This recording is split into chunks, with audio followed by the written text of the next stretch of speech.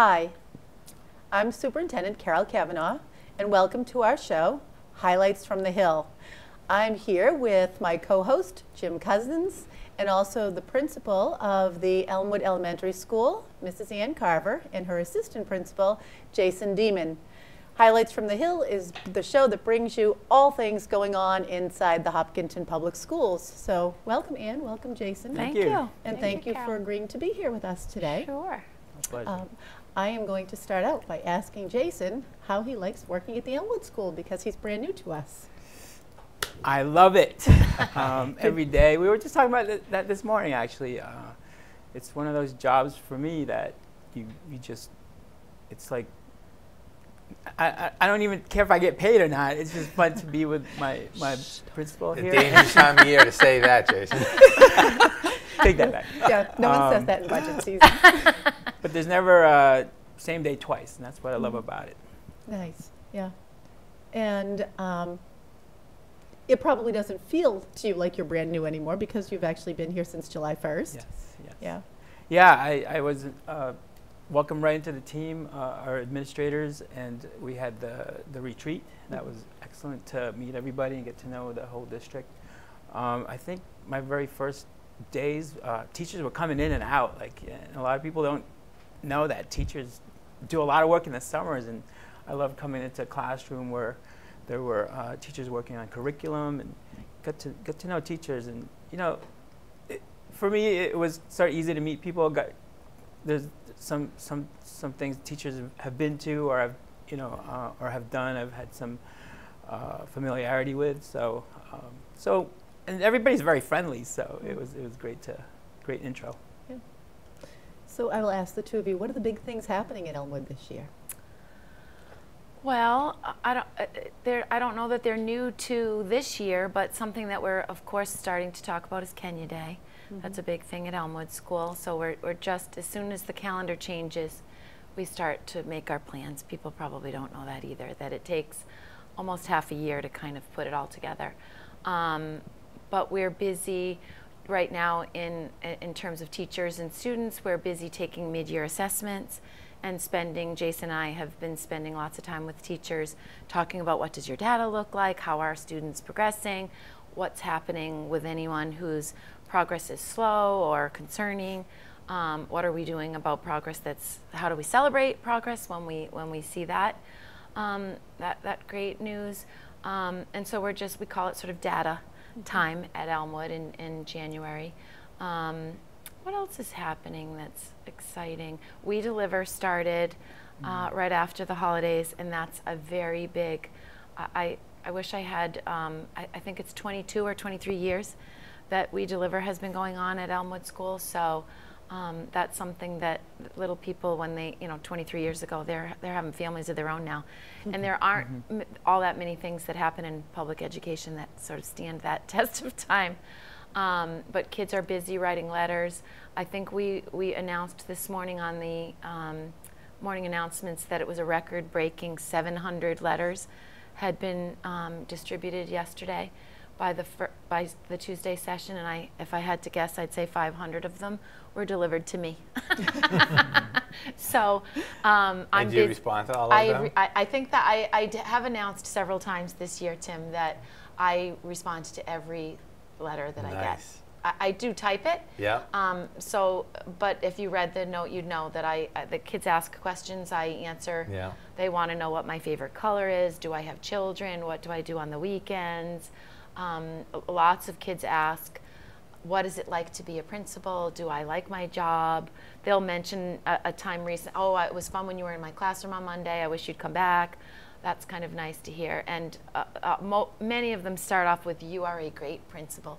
So someone's coaching them to start off. And then as it progresses, we will both get letters. Mr. Demon and I will both get letters that announce something challenging. Kids will say, please come into third lunch. There's somebody in there that's not following the rules, or you should check the boys' bathroom. Kids will start as they get going with this. making us aware of things that we should know about that we might not know. So that's nice.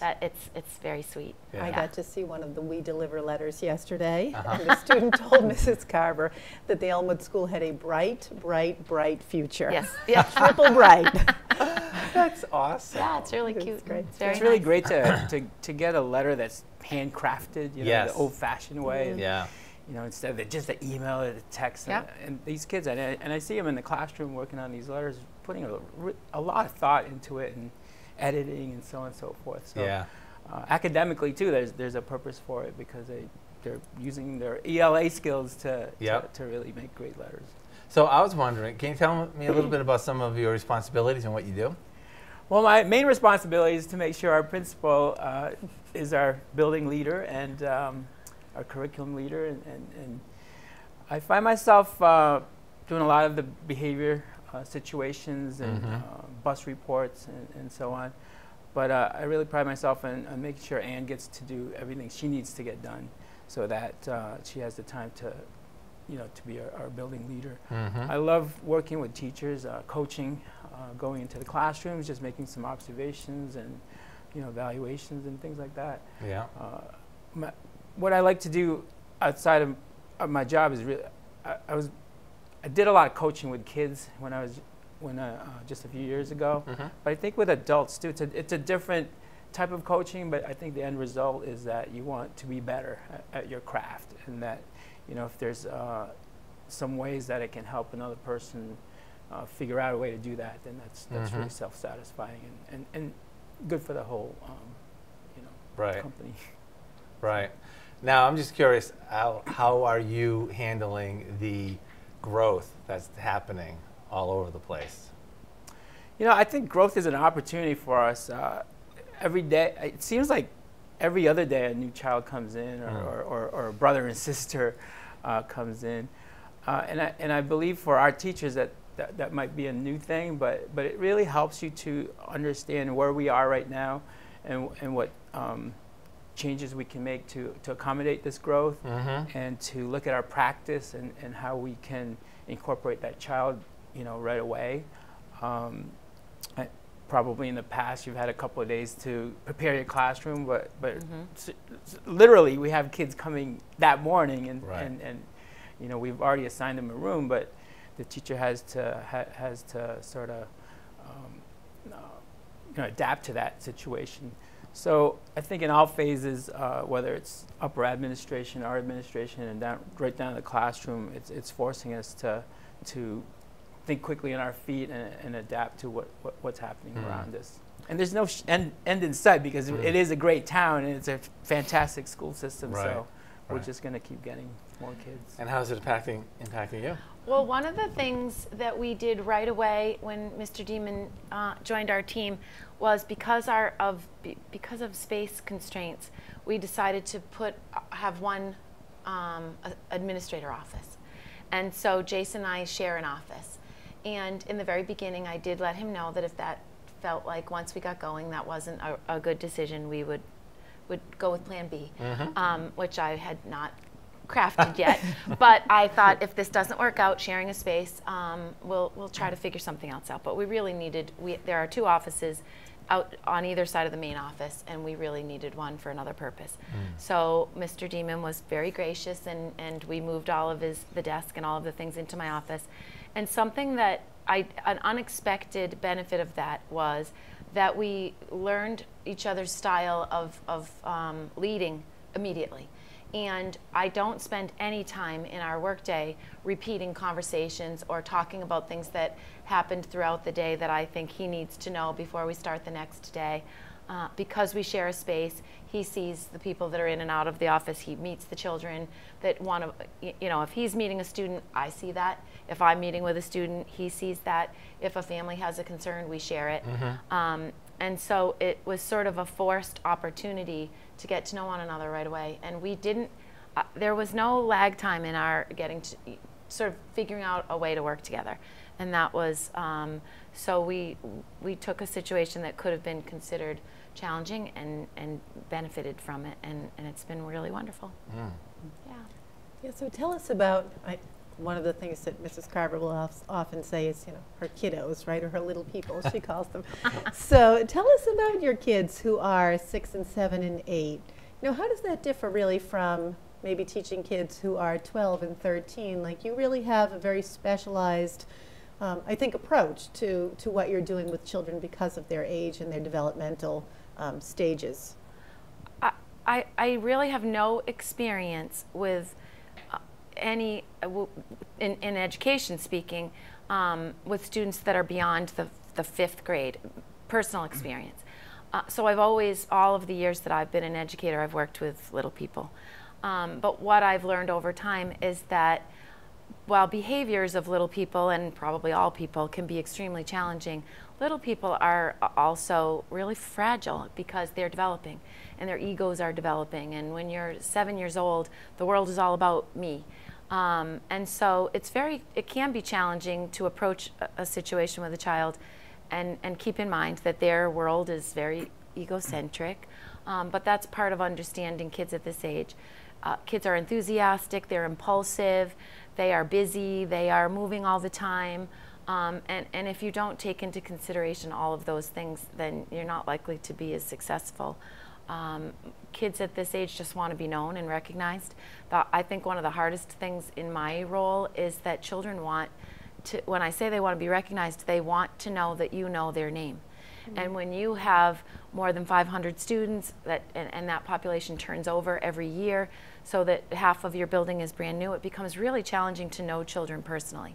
So Mr. Demon and I both have to be out of our office, in the hallway, in classrooms, in the cafeteria, at recess, writing letters, greeting kids. They have to pass by our door to get to the nurse's office. Those are all opportunities for us to say, how are you? What can we do? What do you need? And celebrate successes. We do see children to discipline when things happen on the bus or the playground or other places.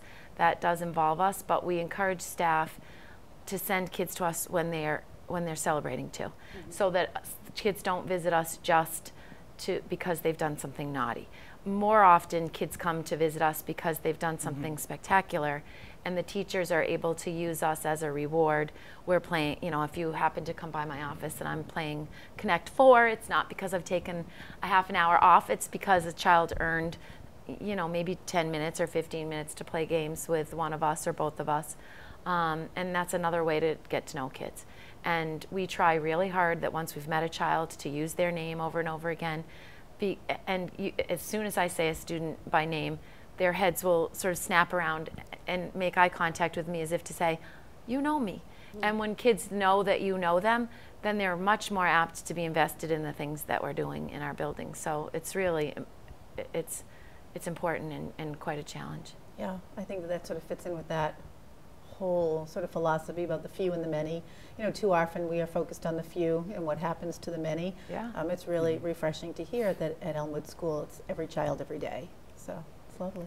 Yeah, and kids are individual people too. And you know, our staff and ourselves, we get to school, we evade the traffic, we get through the morning rush at home, and we have to recognize that kids sometimes may have had a hard time getting to school that day, but as soon as they get off that bus, we're greeting them, we're saying hello and recognizing them for the people that they are.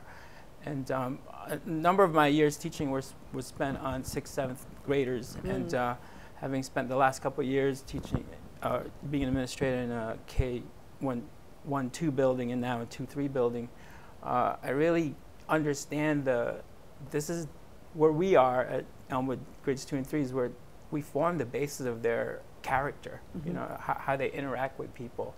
And it's really clear to me, going back to these letters, when they talk to us about our jobs, the kids are watching. They're watching us. They're watching their teachers. They're watching paraprofessionals. They're watching all the adults in the building.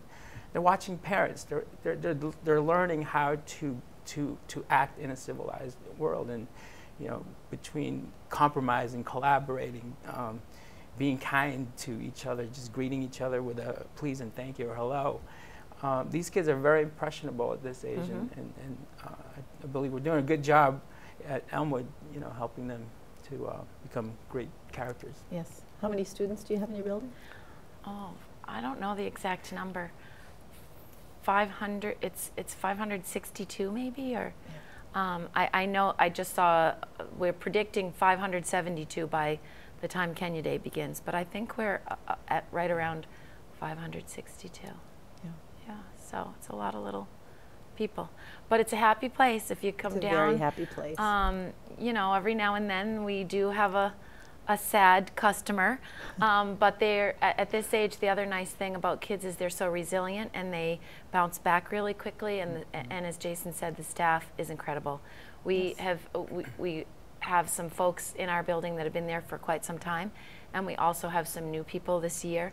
And the paraprofessionals who greet our students as they come in every day. They are upbeat, happy. I can hear them as kids get off the bus, you know, greeting kids by name, high-fiving them, thanking them for coming, telling them how happy they are that they're here. And those are all things that help a child, as Jason said, if they had a tricky morning, but they're getting off the bus, that helps them to make their way to their spots, knowing, well, my morning might have been tricky, but I'm here, I'm safe. People know me, I'm ready to do my best work. And so it really is an incredible staff, and I think Jason has seen that. That it's not like other places where I've been. It's a lot of hardworking, really dedicated people, from the folks in the kitchen, right through to every the custodian. Every person that's there is doing their best work, and we appreciate that. So I was wondering, when a student comes into your school, and then a student leaves your school for the next one, what do you think for you is the most important things that they learn or they take away from your school? Well, as Jason said, having good character is the most important thing, that they understand how to be a student. Kids need to actually be taught what's expected, what listening looks like. Certainly you can sit in a classroom when someone's giving instruction and be listening to what they're saying without appearing that you're listening. And some of the hard work that teachers in 2nd and 3rd grade do is teaching a child that when you don't look like you're listening, people sometimes think that you're not. So helping kids to understand what whole body listening looks like, how to practice self-control, how to keep your hands to yourself. Those are all really important skills, and we want kids to get to Hopkins School and be ready to learn, to be available for the things that the next school will provide for them. The transitions are tricky, but we keep reminding kids that we are all Hillers, that we're all expected to behave in a certain way and treat one another in a certain way. Kindness, we spend a lot of time talking about kindness, and we talk about things that are expected versus not expected. So if something happens between two children, we might have a conversation about what do you think that person expected you to do? Do you think they expected that behavior? So to help kids to understand the kinds of things that teachers are expecting them as a student and just as a person. So obviously if they're on grade level academically, that's spectacular. But more importantly, if they can go to the next grade, understanding what a student should be doing in a school and how people should treat one another is more important. And once they get those things, usually the rest falls nicely into place. Nice. If you had a magic wand, you could have whatever wish you wanted for the Elmwood School, what would your wish be? Oh, that's a tricky one. Probably that the learning, the spaces that we have would be just right for the teachers that we have doing the work. When we did our DRA study and people asked, what do you need? What do you want? What's not working? What's hard about Elmwood School? I honestly was really surprised to hear some of the responses that teachers shared. People don't spend a lot of time at Elmwood School complaining about the building, the facility, the bathrooms, the spaces. And so I often sort of go along thinking that it's all right. But when I heard teachers saying, I don't have enough plugs for me to plug in all the technology that I'd like to use, I can't charge things that I want to charge overnight so that they're ready in the morning. There's no heat in the ladies' room, in the faculty ladies' room. Those are things that True certainly story. I know, but when I hear people, our DRA study provided folks with an opportunity to sort of complain in a good-natured way, to say what's troubling and what do you wish for. And so certainly I was made aware of a lot of facility things that teachers would like. I would like teachers to be able to come to school and really do their best work in the facility that we have, and I think we do an incredible job. But I'm hearing people say that they'd like Sure. other things to help them with their Right. work. So that would probably one. And a playground where kids could run free would be really nice. Mm-hmm. Yeah, so we should be having a special town election where your 4 new classrooms hopefully will be approved by the town. So I think that will help your situation. Yes. But it doesn't give you more plugs. It doesn't give you heat in the ladies' room. So there are some shortcomings certainly to the Elmwood physical plant, right? And the kids would probably say an enhanced recess. We have a great playground with swings and sort of opportunities for kids to explore physically, but there's no open space really. There's as you come into Elmwood School, there's a giant field, but something that I've been talking with the buildings and grounds and the business office, are there places at Elmwood that we're not making use of where we could maybe clear a path and create an opportunity for open space. We'd love for kids to be able to run when they're set free to the playground. For the children, if I had a magic wand, it would be that every child that leaves Elmwood has that confidence and resilience to be successful at their next school or whatever level they're going into. I think by virtue of the fact that in elementary school the kids move on every 2 years, that has a sort of built-in opportunity to practice that resiliency or adapting to change. And they see it with our older building where our teachers are adapting to what we have, being resourceful with the resources that we currently have. And I think that's a trait not only kids need, but adults as well, to have that confidence and resilience to face any new situation. I think it says a lot that your magic wand didn't get you your own private office. I love being in the same office with Ann, to be That's honest. nice. Just as she was saying, I don't have to. I can hear if she's having a meeting with another teacher that I need to be part of. I can hear what's going on, and doesn't have. It's actually a time saver for both of us, I think, because there's never enough time during the day to get everything done. But it's amazing that some people would, consider that a negative, but you've actually only talked about it in a positive way. And plus, she's pretty funny too. Yeah. So. We didn't know that it would be a positive, and I did say, look, if you get in there after 2 days, if you feel like, nope, I can't do this, then we'll figure it out. Yeah. But no, it's been nice. Yeah, and I think, the two of you have a way of taking things that might have been negatives and turning them into positives. So it's a little known fact that there's an area, a storage area in the Elmwood School, fondly referred to, I believe, as the dungeon. Yes. And it's not in the basement. No, it's not. But this space used to be just full of craziness, and little by little they've taken all the resources out of there that have accumulated over years, and instead of purchasing paper, we've stapled them. I shouldn't say we, I had nothing to do with it. Mrs. Carver and her team stapled them all together and somehow created all of these notebooks out of them, and they've been used over time, and now that space is kind of a quasi-lunch area for people. So it's really brought people together. It's made good use of resources, and I think that's an indication of someone who is a good leader. That we always talk about taking lemons and making lemonade. That I think is probably the story of the Elmwood School, kind of in a nutshell. Right. Thank you. Yeah. Oh yeah. That, and it's a hallmark of Hopkinton School District too. I mean, look at Center School. Center School had so many deficiencies, but when your kids go through, they just talk about the teachers, they just talk about how excited and happy and what great times they're having. Yeah.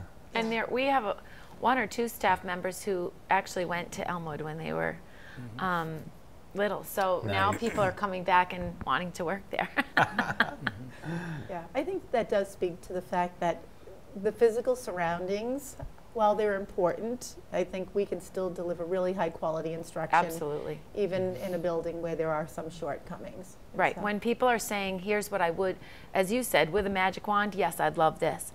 But the way that we're currently functioning, there's an amazing amount of high quality instruction that goes on. And it doesn't just happen in a classroom. While it certainly starts there, there's learning in the hallway, there's learning in the lunchroom, there's learning in the office, and Kathy Bain, the school nurse, the things that I can overhear her saying to students in her office are just incredible. She's teaching so many important things there. The Sue and Joanne at the main office, when they're greeting students and families for the first time or for the 100th time, they are just incredible folks that are warm and welcoming, and everyone who visits Elmwood often will come back and say, it just feels warm and happy, and we feel it too. So in our last minute, I'm wondering, Jason, is there something that happened this year that was very poignant or meaningful or just interesting or awesome for you? Sure, I think it was school picture day, and a student comes up to me and says, "Mr. Deemer, I'm dressed like you today." So I felt like I made an impact, at least on influencing wardrobe. But no, I've gotten to know the student as well as all the students I've met and worked with, and so it felt like home, like right away. Right. All right. Well, hey, thank you so much for coming here, but more importantly, for the job that you do for the kids in our community. Thank you. Thank you. All right. And thank you very much for tuning in for this episode. And we ask you to check out the rest of our episodes online, or next month we'll be back with another one. Thanks. Take care.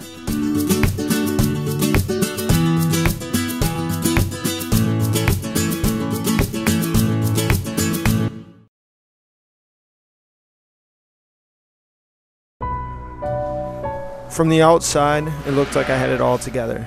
Great education, good job. But inside, I was massively insecure. Drinking helped me calm my fears, but I ended up losing everything. When I finally admitted I needed help, I came into Teen Challenge. And as time went on, I didn't feel so insecure. Now my whole world has been rebuilt, and I'm not going to lose it again.